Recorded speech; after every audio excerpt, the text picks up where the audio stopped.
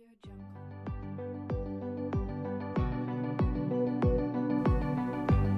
and welcome back to our development course. We're working with the HTML section of this course, and in this lecture we're going to learn about HTML images. And remember, we are at part 11 of this course. So let's get started. HTML image syntax. So this is how we include images in our HTML code. We write the tag of image, and this tag of img is the one that will help us to include an image in our website or in our web page.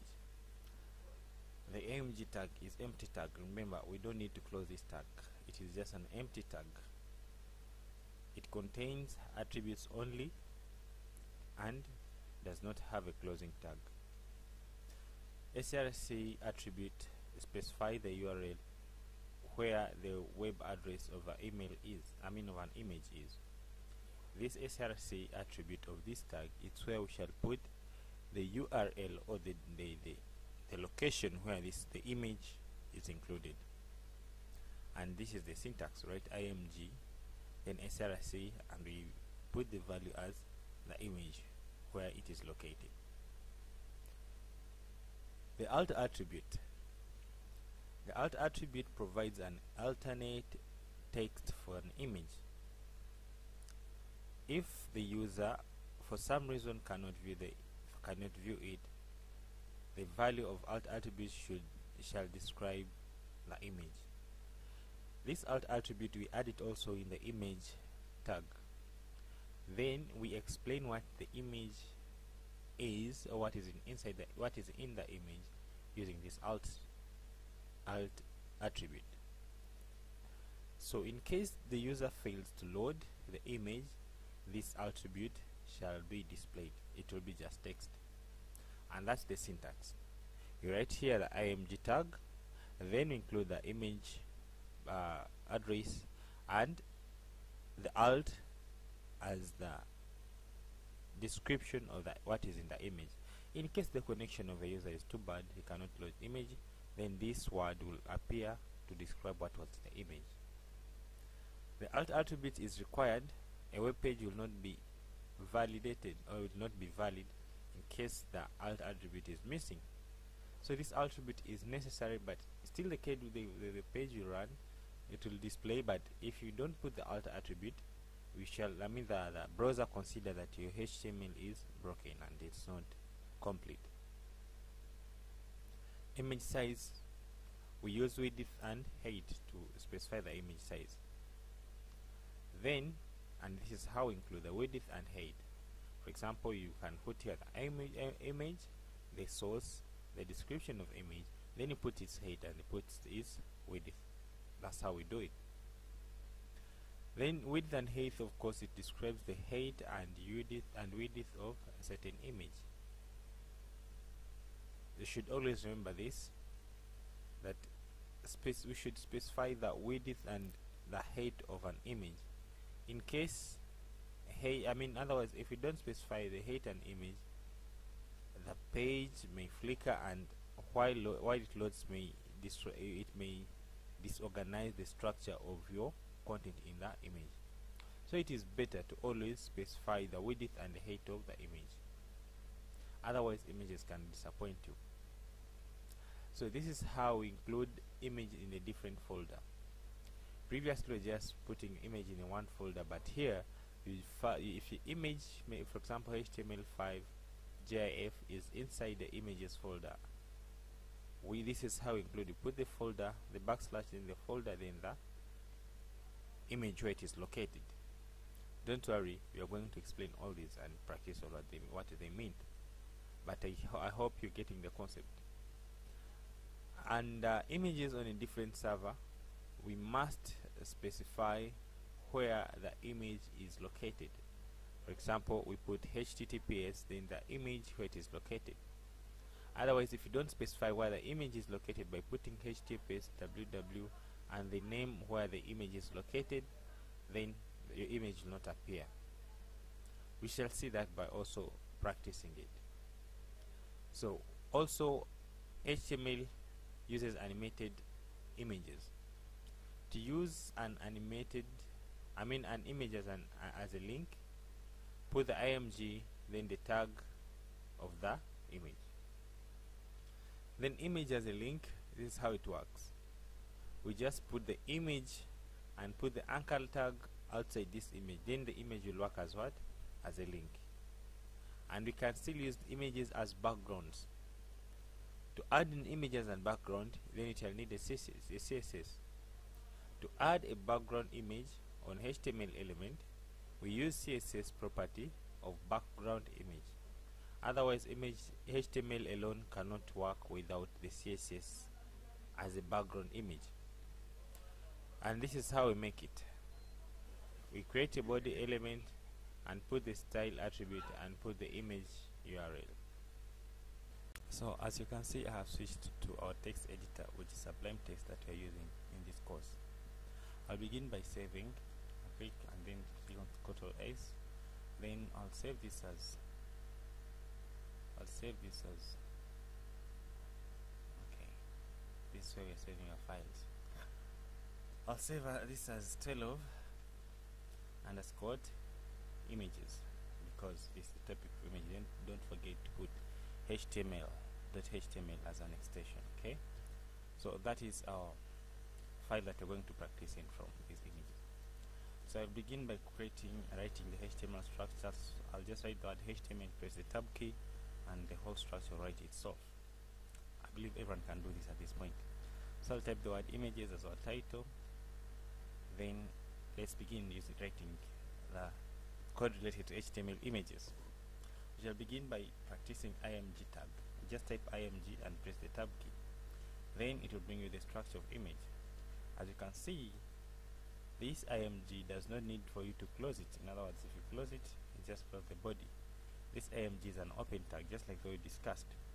So it is having src, which is the source, and it is having the alt, which is the alternative text in case we don't put anything in in case the image fails to load. So the source src, we shall put there what? An image, a link where we need to collect the image from. So I come to the folder that I'm working in. Let me open the folder where I'm working in. It is here on desktop web HTML. Okay, this is the folder. So I'm having some images. For example, this is girl1. Have an image of girl1, an image of boy1. So for example, I can copy this word girl1. Remember, it is in the same folder with this code that you're practicing on. So I'll just come and paste here the name. Then I click and say open the browser. As you can see, to load and to bring for us. It is still loading the image of a girl. So that's it. You can see the image of a girl is too huge, and it has paint even bigger than the space of the web browser.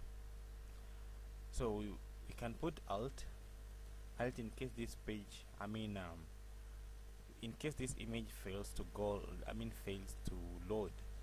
What should explain this image in case someone fails to load the image? You should get the text. So that text is the one that we put here. I'll put here maybe this. Okay, I'll just put image of a happy girl. So in case this image fails to load, it will bring that word image of a happy girl. So another attribute that we said, we have to put width and height that we need to specify. So you can see this image is too huge to the extent that it couldn't fit even in our browser. So to specify the attribute, the width and the height, we just put here width and put the number of pixels that we want this image to have. For example, you can put 500 pixels. Okay, just put 500. Then and height, we put height. Okay, even if you specify width is enough only to maintain the ratio. So you can see the width is 500 pixels, and it has been able to fit now on our page. That's why I say that you should always specify the width that you need in the image to take in your page. Otherwise, the image may disorganize all things that you have in a page. So that's it. Now let us do one experiment. We come to this folder and delete this girl. I've deleted the girl, okay? So the girl is not existing in the source. I come and refresh the page again. Refresh. So can you see? An image is not there. But what has happened is that they have put an image of a girl and an icon of an image that shows that it is broken. So that is the meaning of this alt. In case if you don't have alt, the user who is using our web page couldn't have an idea of what image is in the page. So we should always put this alt to explain what is the image in case the image fails to load due to some reasons. Maybe the image has been deleted or the network is too bad. Then this word will load to explain what was in the image. So we've covered the width, the alt, the height, and the SRC attributes of an image. So another thing that we're going to do today is we're going to try to load an image from a different server. For example, we need to get an image from Wikipedia and include it in our website or web page. What you do is just write the normal img tag. Let me break here. Okay, maybe and I should make this one maybe width of 300. Okay, then you put the width that you want. We need all our image to maintain the same width. Then maybe I can put here also 300. You can as well use percentages. We shall come to that, don't worry. Then we have to specify what is in the image. For example, we can come and get an image from Wikipedia here. It is an image of Dubai city. Let me try to connect to internet so that we can see things which is not on our server. So to connect to internet, to bring it is loading now. It's going to bring for us an image that we need. This is https simple wikipedia.org /wiki /Dubai. So this is some information about Dubai. I'll click on this image of Dubai and it will come like this. So this is the Dubai image and this is the address of this image. It is on a different server. I'll just come and copy this, okay? Then I'll come back to our code and put this image here, okay? I paste this one in SRC, sorry, here, okay? Then I'll put here Dubai city, maybe Dubai city. In case the image does not load, then it will display Dubai city. Let me put here maybe 600, okay? Then I come here and refresh. It will load Dubai city, you can see, but it has failed to load. It's still loading, maybe. I don't know if I'm connected to internet. So in case the image fails to load, it will put Dubai city. Let us see if the image can load in a free space. Yes.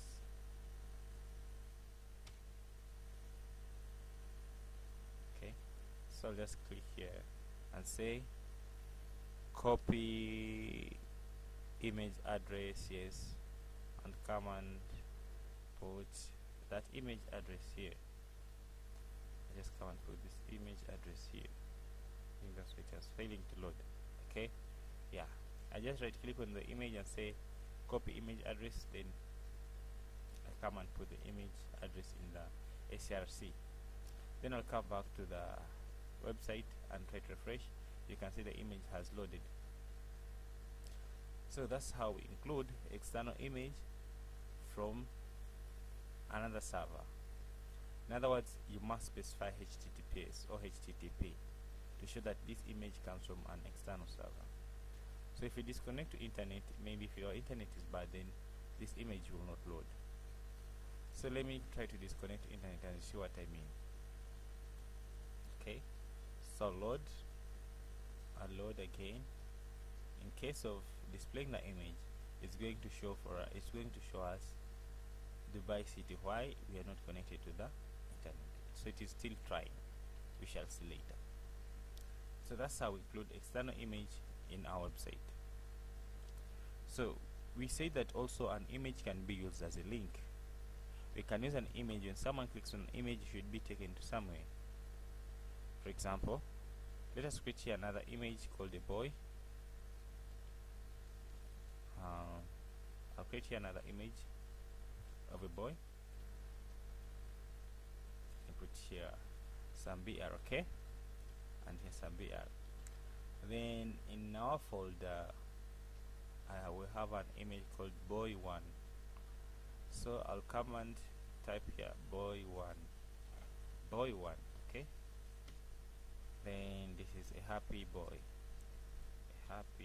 in case it fails to load, it will present for us this word happy boy. I'll come and refresh. You can see here we're having a happy boy and a happy girl here. So that's how images work. Then you see that this image still can be a what? A link. For example, we are going to make this image to be a link to its full image. To do that, we just write an A tag, okay. Then I'm going to put here this happy boy image address. I'll put it here, the address of the link. Then this title maybe will be view full image. So when the user will click on this image, he will see the full image of happy boy opening. So I'll come and remove this tag, closing tag, and put it at the end of this image. So this image is going to be as a link. When someone clicks on it, this address of href will open, which is the address of a complete image of a boy. So I'll come refresh. It has refreshed. Then if you hover over, if you move your mouse on top of this boy, you see on the girl there's no title, but on top of the boy they'll tell you to view full image of this boy. In other words, if you click on it, it will bring for you the full image of this boy. What makes that possible is the A tag, this A tag, which is the link. So this link can be to anything else. So I'll click on it, you see it will view the whole image of the boy. In other words, we just go and open this address of a boy, and what makes that possible is this A tag. So if I go back, I'll see, if I move over, this will turn to a point, and if I click on it, I'll view the full image of a boy. So I hope you can do that by yourself at this moment.